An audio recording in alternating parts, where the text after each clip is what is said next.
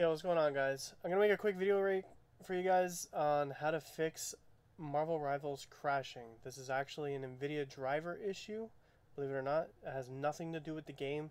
Nvidia lately has been lacking really hard on putting out good driver updates, and even to date, there's been a crazy texture glitching bug that has existed in drivers, even dating back from like driver version like 5.552 point something. I'm not too sure. It's like a very old driver, and it's really annoying for older Unreal Engine versions, like less than 5.4. So, in which case, Marvel Rivals runs on 5.3. So, in any case, a friend sent me a crash log. I went through this crash log really quickly, and I was able to identify what the problem was. And like I said, it was the Nvidia drivers. In this case, it wasn't anything to do with DLSS or frame gen or anything that would normally cause those types of issues. So to fix that, a simple solution, believe it or not, is actually to download this driver version.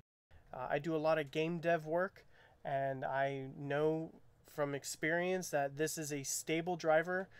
This has actually worked prior to all the texture glitching that has been an ongoing issue for any game that has been released in like Unreal Engine 5.2, 5.1, and stuff like that, and anything possibly before 5.4.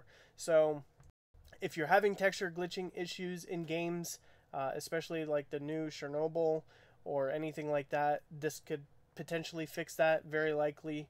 It has to do with like the way that the latest drivers are handling like shadows with lighting and whatnot. But mostly, above all, the latest graphic drivers right now to date are actually causing extreme crashes for Unreal Engine. Like, I think almost any version. I get it all the time in my work environment.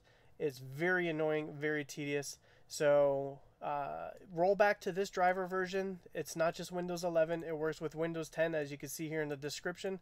I'll leave a link of the official Nvidia download link that is this in the video description. Click it, download it, run it, and obviously when you install it, it would be most ideal to restart your computer to ensure that it's running like the most obvious driver. Like, you want to do a full fresh install of this driver. You don't want to have like any remnants of like the old version that you previously had. So do that, run the game, let me know how it works, and yeah, that's pretty much it. I'm gonna leave it at that. I'll catch you guys next time.